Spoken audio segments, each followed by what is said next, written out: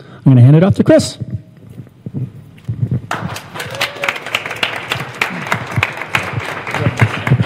Thank you, Eric. Yeah. Okay, I got to position myself here. When I practiced at home, I had a clicker, so. My name is Chris McKellop, and I'm here to talk to you. Can everybody hear me all right? Is this close enough here? Okay, cool. I'm here to talk to you about SP Entertainment. We're a local entertainment media company. We don't call ourselves as a game company, and you'll understand why as I go through. SPN was founded, let me take out my notes if you don't mind, because otherwise I know I'll get off track. Okay, SPN was founded in 2002 as a VFX and animation company, and that's really where we got our start. But we did look into games early on, and that connected us with CNM and a small game project that was happening there well before indie was a thing. We were also involved in the post community here in New Mexico, and that helped us keep our ear to the ground with what was going on in the films industry here. Things were going well for a while, but eventually the Sony pullout happened and the bottom fell out of the post-production industry here in Albuquerque and in New Mexico in general. And then we started, that's really when we started looking into doing our own games. And we had a few titles that we worked on early on, and one of those titles eventually became Tilt, which is one of our titles still in production. And we worked Tilt all the way to beta, and at that point we realized that we didn't want Tilt to be our first game. Most game companies, when they launch their first game, it's pretty much unknown. A lot of the game companies that you know of, and you know of their games, it's their third, their fifth. Rovio's 52 games before they created Flappy Birds. So, Angry Birds. So we knew we didn't want it to be our first game, and that's when we started looking into some other projects, and that's how Raptor's Realm K3D came on to sort of elevate Tilt and help us get more visibility as a company. Now, of course, as we've run SP Entertainment through the years, life has happened. Some of the things that have gone on in our lives, my wife's father had a stroke, and we ended up moving in with them for a while to help caretake for them. Eventually, we moved back out into our own place, and that place was shut down, and we lost that, and we were homeless for a while. With the help of friends and family, we had a place to stay, and we even moved the office, into a team member's home so we could continue to run the company. That eventually worked out. We got a new place to stay, and shortly after that, my nephew, who we were helping to caretake with, was diagnosed with aplastic anemia. He had to have a bone marrow transplant. So I moved to Denver for a year. We moved back here for several years for treatments. And those sorts of things get in the way, and we couldn't have done what we do without friends and family and the team. The team has really been a good asset, helping us to move forward and keep the company running. And game production for a small team is a kind of a particular thing. A lot of you might not know what happens.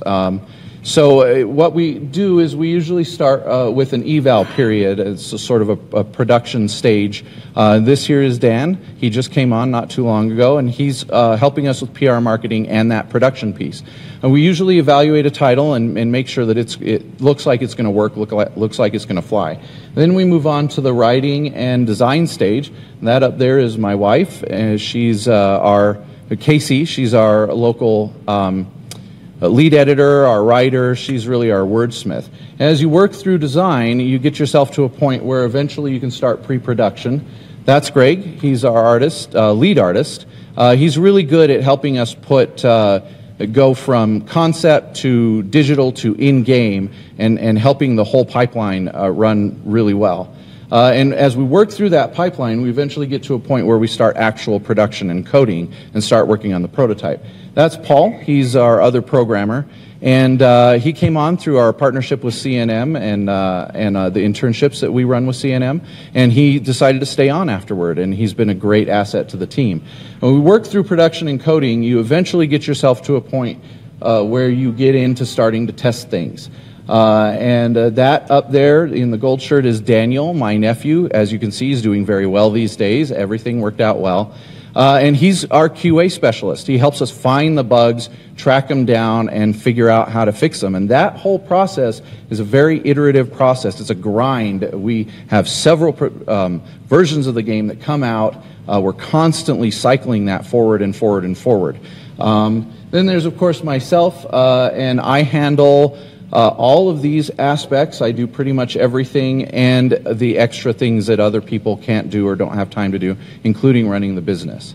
So we really couldn't pull all of this off without the team. The team is really important to what we do and helping us work forward, and we all wear different hats and do different things.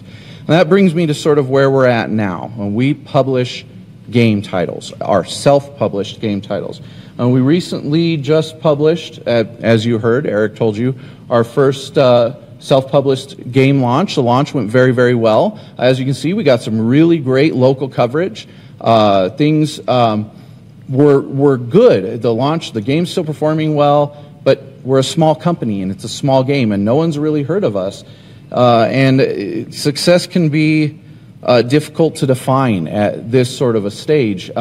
That very successful launch where we got a lot of coverage and a lot of people knew about it was a very small drop in a very, very large ocean of game development these days. And so how do we sort of combat that? Well, as I said, we work on other titles. So we're working on Raptor's Realm, which is currently in prototype. We're still working on Tilt, which we're working on updating yet again to some of the newer software. And we've also recently launched our we're going to launch soon this week our Patreon page and our DevDogs network.